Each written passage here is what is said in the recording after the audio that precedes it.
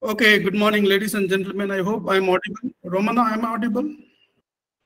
You are audible.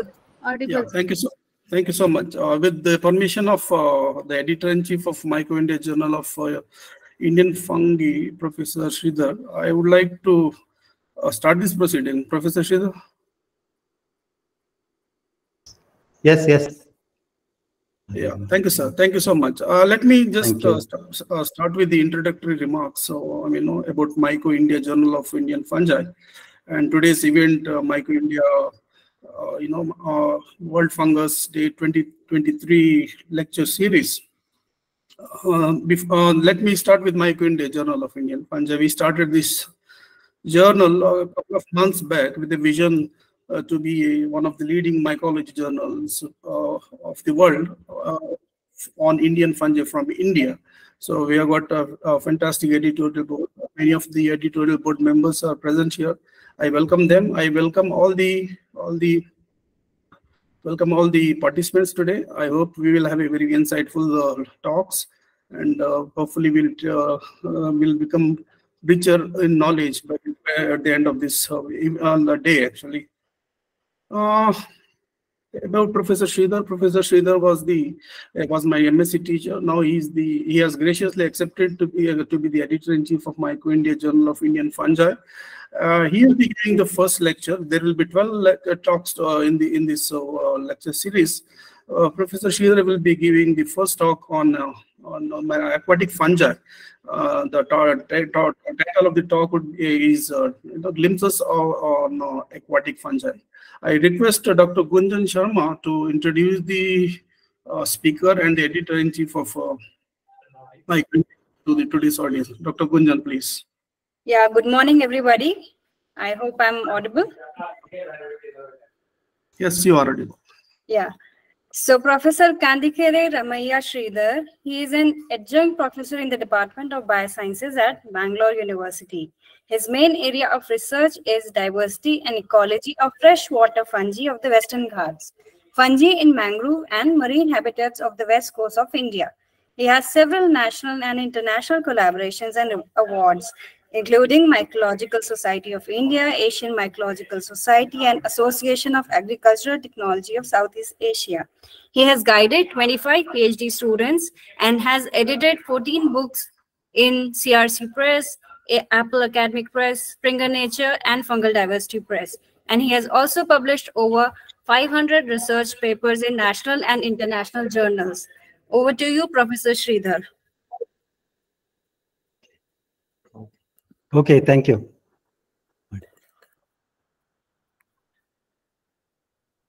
Yeah, you can start, please. Yes. Okay. Thank you, Dr. Sharma, for introduction. And I have given the title Glimpses of Aquatic Fungi. Mainly, I discuss about the freshwater hyphomycetes. And freshwater fungi are a very important group. And many of these fungi complete their life cycle under the underwater aeroaquatic conditions and their life cycle, and many of them are lignotoxic material will be decomposed by such organisms. Okay.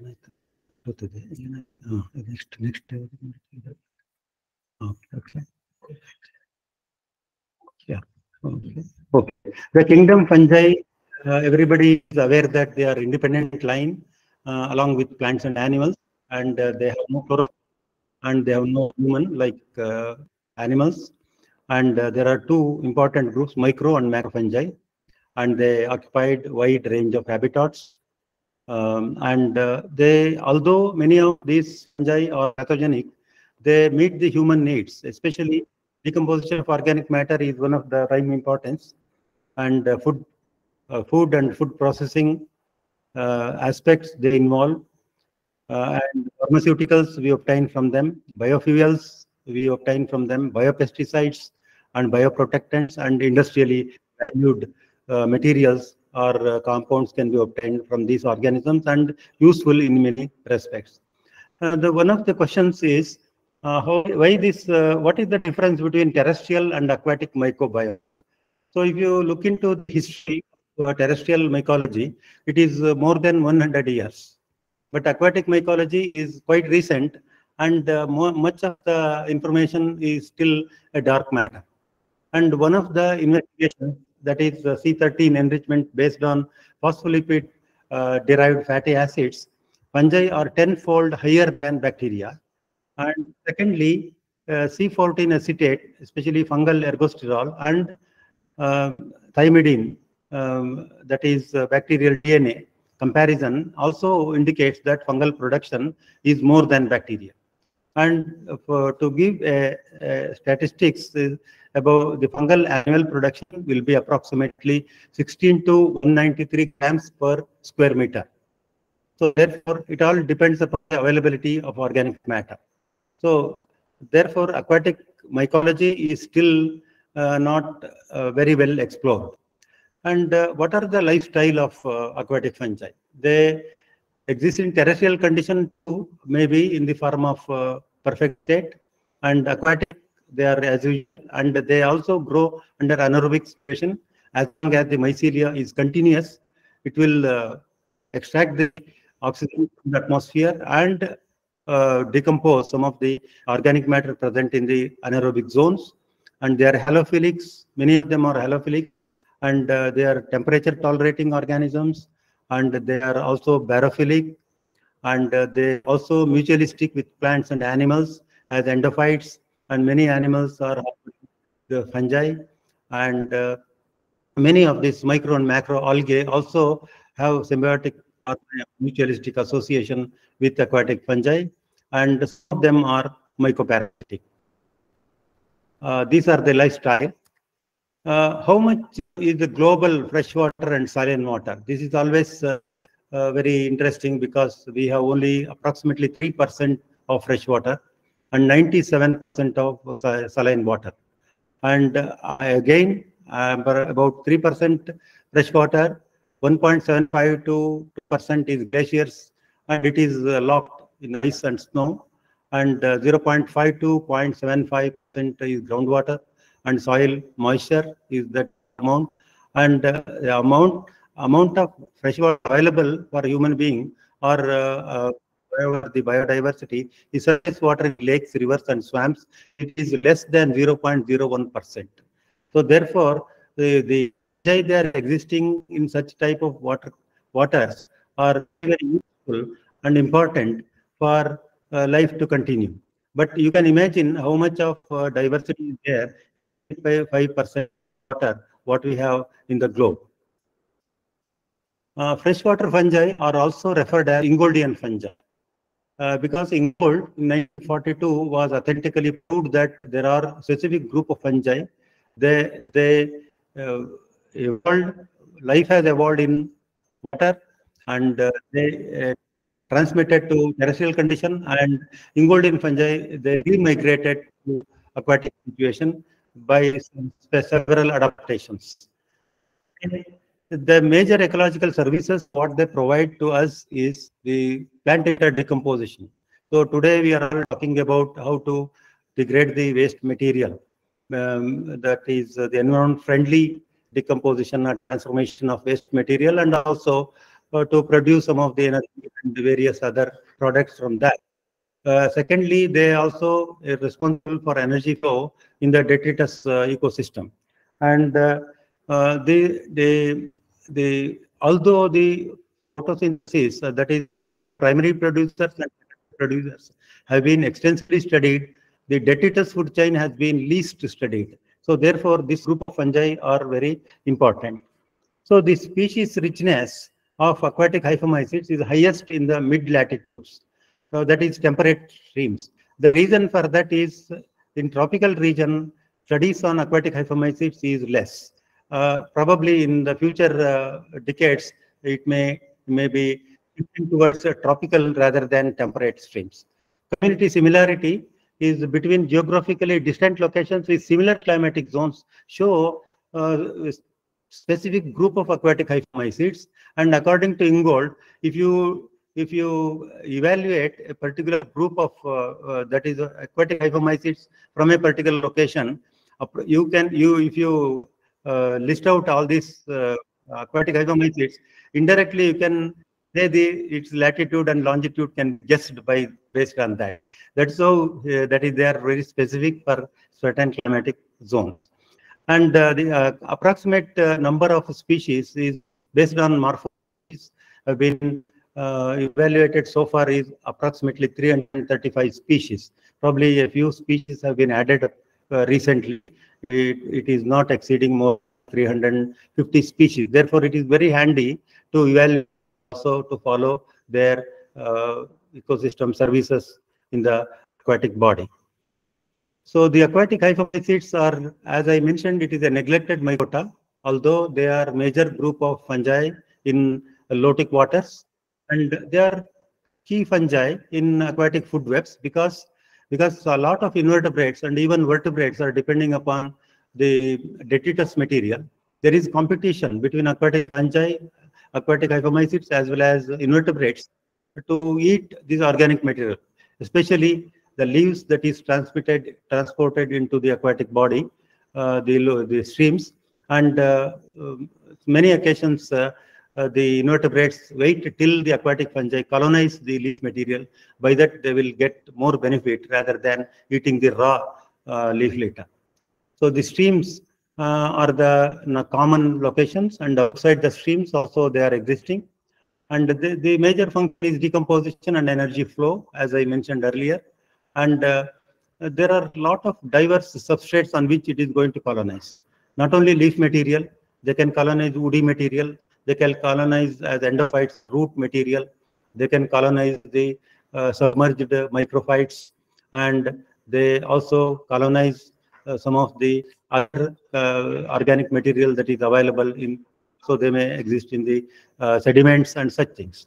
So these are referred as model fungi to test the detritus food chain, because this is very easy to study, and also it is possible to evaluate various parameters, and it is possible to use them as model fungi because we are dealing with a sort of community ecosystem or community, not single organism.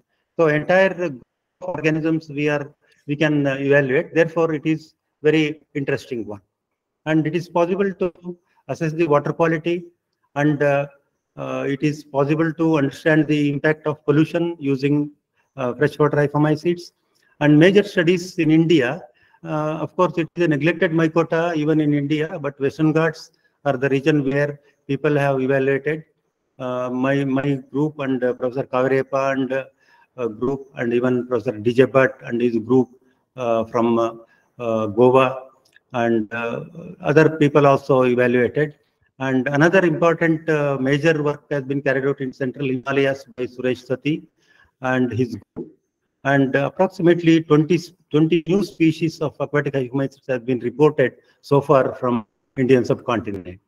And this is the map showing the distribution of aquatic hyphomycetes globally. Almost all the continents are covered. Probably maybe Arctic may not be much, but some of the hits are also, you can see locations, different locations where it has been studied. And recently the Brazil, a lot of work is going on in Brazil pertaining to aquatic hyphomycetes, and major work has been carried out in USA and also European region. And India also, you can see very few points where some work has been carried out.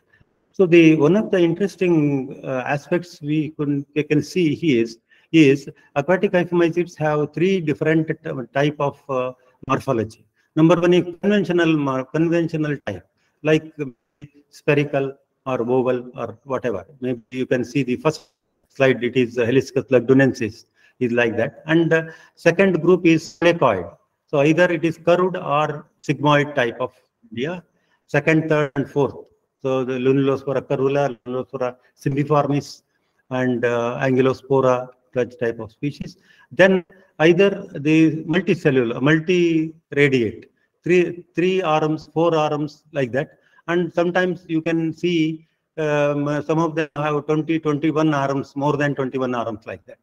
And see, these are all multi, and sometimes it may produce main arm, secondary arm, tertiary arm, such type of things also we can see. So this is the scolecoid spores, 2 points. So here it is something like a wire. When you twist the wire and put it on the table, 2 points are going to touch the table. That is, one is the tip of the wire. Secondly, the base of the wire.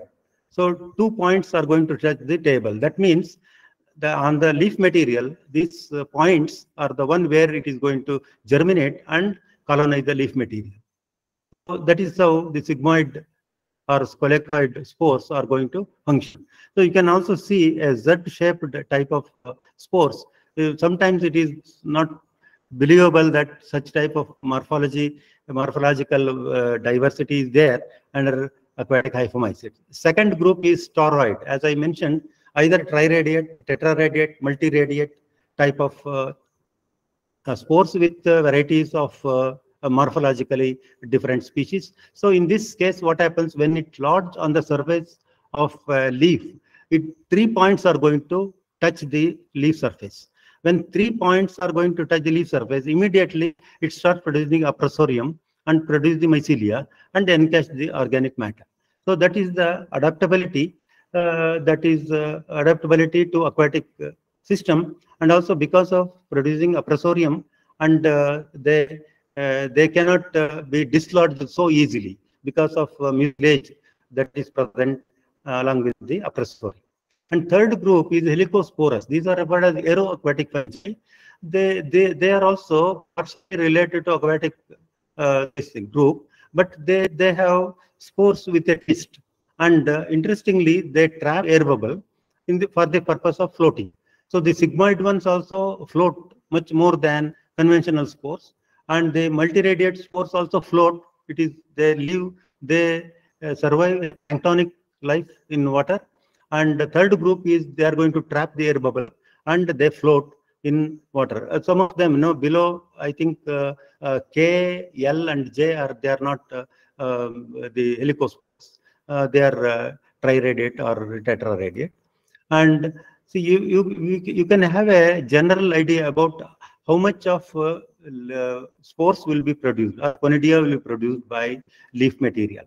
Approximately, Nelson 1964 indicated that 300,000 conidia will be produced per leaf. And subsequently, Berhoeker in 92 has fine-tuned that they can produce up to 1 million spores per leaf, a moderate size leaf. It is equivalent to 8 spores or 8 conidia per microgram leaf. That is its capacity. And Webster 1981 mentioned that up to 30,000 conidia can be filtered per liter of water from the streams. So therefore, conidial enumeration is to help us to understand the community structure of a floating ecosystem, and also conidial enumeration and also ATP, they are going to match together. Even ATP estimation and conidial enumeration or counting will be matching. Similarly, the ergosterol content also can be estimated, because this ergosterol are specific for fungi, filamentous fungi, like cholesterol in human beings and stigmasterol in plants. 5.5 milligram ergosterol is equivalent to 1 gram fungal biomass. So therefore, it is a signature sterol, and it can be used as one of the authentic indicators or how much of this fungi is there in the leaf material. And also you can compare with the bacteria, how much of bacteria is there, like that. So that's how they estimated that the fungi are more than, because fungi are not surface dependent, bacteria are surface dependent. So what are the ecological niches? They colonize on submerged detritus, and they also flowing water, hyphorias, especially sediments and biofilms, foam and scum, they are going to congregate, and sediments, CPOM, that is coarse particulate matter and fine particulate matter, they convert into dissolved organic matter. Live plant tissues, riparian roots and hydrophytes, partially submerged plant detritus stream borders, temporary aquatic bodies adjacent to terrestrial habitats, animal intestine, especially invertebrate intestine and even fish intestine, we found aquatic hyphomycetes. Live from the feces can be cultured. Salt influenced habitats like estuaries, mangroves, and canopy of trees where heavy rains are available, heavy rain situation. So this is a very simple diagram showing this the coarse particulate matter converted into fine particulate matter, dissolved organic matter, and the another group zooplankton, and such organisms will eat them. And again, it is having benthic scent, where benthic fauna also will be benefited, and fishes will be the ultimate consumers, that is productivity in the aquatic ecosystem. So ecological services, as I mentioned, decomposition is very important. Conversion of coarse and fine particulate matter to dissolved organic matter, it will be utilized in the aquatic. 63 to 100% of fungal biomass exists in detritus. So that is, I have already mentioned that fungal production will be more than bacterial production, and fungal biomass will be approximately 18% of the total detritus mass. And out of 18%, 80% of fungal biomass allocated for spore production. Another 20 will not be used for spore production because they may produce perfect state using that. For example, if wood material is colonized, 80% will be converted into spores, but rest will be for the purpose of perfect state production or the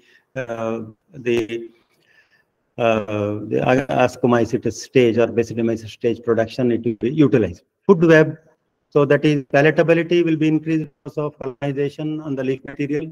And insect metamorphosis is very important, where since ergosterol is there, insects are dependent on this fungal material in the aquatic body, especially in the leaf material, because they need ergosterol for metamorphosis.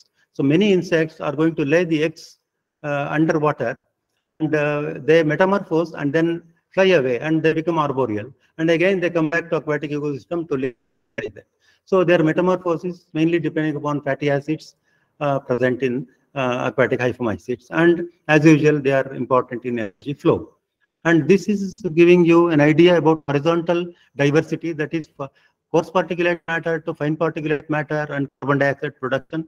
And leaf litter will be utilized by both aquatic hyphomycetes and also invertebrates. Both of them produce fine particulate matter, dissolved organic matter, and carbon dioxide like that. And the predators are the one they are depending upon these invertebrates and also the detritus material. So you can see a sort of horizontal and vertical diversity with regard to these organisms. So this is a small, that is the plants and animals convert linoleic acid into arachidonic acid. That is the omega-6 fatty acids. This omega-6 fatty acids will be taken up by fungi, algae, plants. They convert omega-6 fatty acid to omega-3 fatty acids.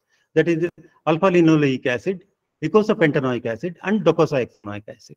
So you know very well about the importance of omega-6 and omega-3 fatty acids. So both fungi and algae are important to produce omega-3 fatty acids, and that is very important in nutrition. And if you look into the studies in the Western Ghats, about 100 species have been reported in 55 genera. Approximately 30% of the global report is available from India, and that is especially from the Western Ghats. Richness increases with high altitude and mid altitude. So mid altitude is very good for collection or the number of species. So richness decreases mid altitude to coastal region. We have reported nearly 50 lignicolous species, that is the ascomycetes type of fungi, that lignicolous species from 30 genera, mainly as ascomycetes, and aquatic fungi have also been reported. Mid-altitude streams, I mentioned here, Kampaje stream is about 500 meters above sea level, and it is one of the hotspots of diversity of aquatic hyphomycetes. And canopy, stem, through fall, and tree holes, these are all the ecosystems where they colonize. And many seasons like monsoon season and post-monsoon season, summer, that is seasonal studies can be conducted. And the temperature, pH and conductivity is also important. And the dead substrates like leaf, bark, wood, root litter, live parts of hydrophytes and roots, and variety of methods can be used for filtration and direct observation. I will discuss later. Aquatic hyphomycetes in Sampaja stream, by single sampling, we get 90 species. It is going to cover nearly 27 species of the global occurrence. So that shows that mid-altitude streams are very, very important, and they are the hotspots of diversity of aquatic hyphomycetes. So recently, we developed a latex trapping technique. Within 24 hours, banyan latex traps nearly 50 species of aquatic hyphomycetes. In one day, 50 species can be evaluated. Mid-altitude Himalayas, where Himachal Pradesh, Nainital is one of the regions where Dr. Suresh Sati and his group has evaluated and aquatic hyphomycetes, and enormous results have been brought out, especially on the diversity and ecology of aquatic hyphomycetes. In addition to diversity, taxonomy, role of aquatic hyphomycetes, they also projected the importance of aquatic hyphomycetes in plant protection, plant growth promotion, and also phosphate solubilization. Especially many of the endophytic fungi are useful, and they can be adapted to the terrestrial crops as endophytes, and it has some agricultural importance because their plant protection is possible and growth promotion is possible, and also phosphate solubilization is possible, this fungi. So we have nearly 27 Ramsar sites in India, and I don't think there will be any major reports unlike that. But it is not that only aquatic hyphomycete, other type of fungi also exists in Ramsar location, and this is one of the areas where people can concentrate. So there are two important things, structure and function. Biodiversity in ecosystem can be evaluated, and it is a community. You are going to deal with a community. Leaf filtered decomposition is a very simple and authentic, cost-effective method. No much money is involved, and guidelines to control human impact. And they are indicator species, either pollutant sensitive and pollutant resistant species, and also molecular pyrosequencing can also be used, and the blend of methods can be evaluated. So the pollution is very common, and aquatic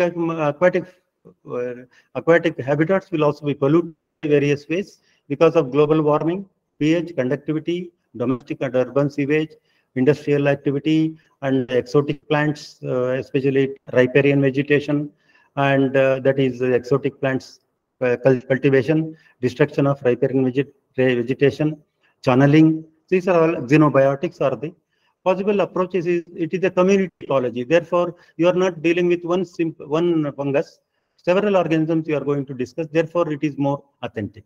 Secondly, decomposition, stable to fragile. Quantitative studies, induction of perfect state, and also you can work on canopy, tree holes, true fall, stem flow, and aeroaquatic habitats can be evaluated. Root endophytes can be evaluated. Stress tolerance, especially bioremediation, where Suresh Sati has introduced a lot of information about that. A mode of transmission from habitat to habitat. The methods, direct methods can be used. Conidia by filtering, mycelial mass, epifluorescence microscopy, latex trapping, and indirect method partial plating. Professor Bhatt also evaluated using partial plating, foam induction, ergocerol, and chitin. Mass loss is an index, that is half-life. For the 50%, how much time takes for 50% decomposition of the organic material will give us an idea that whether it is pristine or polluted or perturbed, like that. Transplant experiments. You can transplant the material it is decomposing in the pristine environment to a polluted environment, and vice versa. Therefore, you will understand what is the extent of perturbation took place in a particular lotic environment. So there are simple methods reveal complicated truth on fungal biodiversity, especially with regard to, so you sitting in a high school or pre-university, you can do this job. Filtration can be done. Water filter, you need some millipore filters and filters of 5 micron or 8 micron. Foam analysis can be done using a simple microscope. Leaf litter incubation in bubble chamber you can use the pasture pipette and bubble it for 24 hours or 48 hours and filter it and see the spores. And leaf baiting technique can be used. Introduce a sterile leaf into a particular region and then collect it and observe it. That is recent colonization. Or latex and rosin coated slides also can be used. So this, therefore, it becomes a model mycota, mesocosms and microcosm experiment, especially field and laboratory studies. So the interesting point is impaction is fungal colonization on the substrate. Second is colonization and followed by growth. Third stage is sporulation. Fourth stage is spore dispersal. Fifth stage is again the spore germination. Like that, it is a cyclic event. All this can be used as variables in order to understand the importance of this community. So the conservation strategies, there are many: repeat species, core group species, keystone species, quantitative data, in situ colonization, in situ conservation, ex situ conservation, repositories, identification of hotspots of fungi, new and novel strategies, habitat loss, loss of keystone trees by invasive fungi, any other outliers other than some fungi. Probably in Himalaya also we may find mid-altitude may be an outlier, and rehabilitation tasks. What are the gaps? Wood and sediment, not much explored. Overlapping habitats are many: aquatic, terrestrial, lentic, estuarine, mangrove, and marine. Most productive outliers, mid-altitude and mid-latitudes. Several unidentified. If you take one study, nearly if you 10 to 20% of the species cannot be identified. That means the diversity is there in different regions what we search. Cryptic species, symbionts, core group, and also perfect and imperfect connections. So one of the interesting features is nowadays in freshwater we can see some of the lichens. Freshwater lichens are there. They are growing under submerged condition or aeroaquatic condition. And what is the role of aquatic hyphomycetes to utilize this resource? Or what is the role of ascomycetes utilizing this resource? Because whatever is lichens there, it will die and it will be decomposed. Decomposition, for that aquatic hyphomycetes and ascomycetes are necessary, and this is one of the new niche to evaluate. So there are several tasks ahead: stream catchments, stream channeling. Removal of obstacles is always dangerous, because wherever there is major obstacles, there the life will be more, diversity will be more. Riparian vegetation, detritus input, impact of exotic plants, all this, and preservation, identification and preservation of hotspots, that is the in situ, ex situ, or in situ conservation, habitat loss and rehabilitation. All such things are important.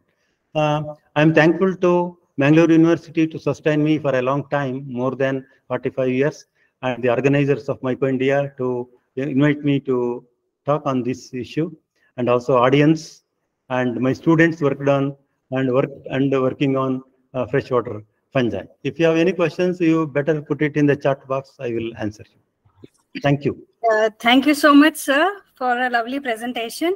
There are indeed a lot of questions in the chat box, so I'll start reading them out. And if somebody wants to ask a question themselves, they can raise their hands. But then let me do it, please. Oh, okay, sir. Akshaya, please ask your question. Sir, hi, sir. Am I audible? Yeah, hello. Yes. Yes, you are audible. Yes. Hi, sir. Hi, sir. Myself, Akshaya, from Kerala. I am doing PhD on fungal diversity in Agasthyamala Biosphere Reserve, Kerala, Trivandrum. Okay. Sir, in your presentation, you have mentioned one point that in an aquatic ecosystem, aquatic fungi helps in plant protection.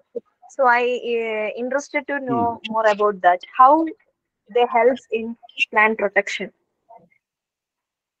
Yeah. Can you send me an email to kandikere@gmail.com? I will send you some research papers on plant protection. Sure, sir. I will do later. Published by Suresh Sati recently. A few papers published by okay, Suresh sir. Sati from Nainital I will send you the papers recently appeared in some of the journals. I think it is in Asian Journal of Mycology and Studies in Fungi, something like that. But please send me, give me your email. I will send the literature. Sure, sir. I will do. Yeah. Thank you, sir. Thank you for your kind presentation. Thank you. Rajesh, please ask your question.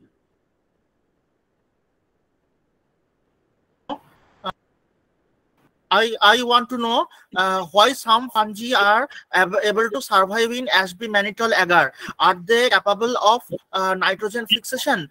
And if they are capable of nitrogen fixation, how they do it? Is there any special enzyme complex to do that, or they harbor symbiotic bacteria? I have no correct answer for this question. But the aquatic hyphomycetes, if you start growing on the media, nutrient agar medium, 1.5% or 2%, the growth will be very, very slow. It is not fast growing organism. And I don't have any idea about the relationship between aquatic hyphomycetes and bacteria with regard to nitrogen. Of course, this fungi will never fix atmospheric nitrogen, especially aquatic hyphomycetes. Yeah. And there may be some. Thank you. Thank you. Hello. Arbuscular mycorrhizae, there are health area associated with the I don't have any idea about this aquatic hyphomycetes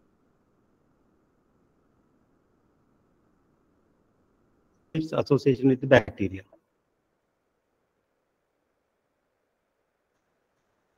Okay, Miss Veena, yes, please. If you are degrading fungal diversity, definitely. Abhaya Dayani has asked this question, and it is possible to use the metagenomic approach. Depending on the availability of facilities, it is possible to use it.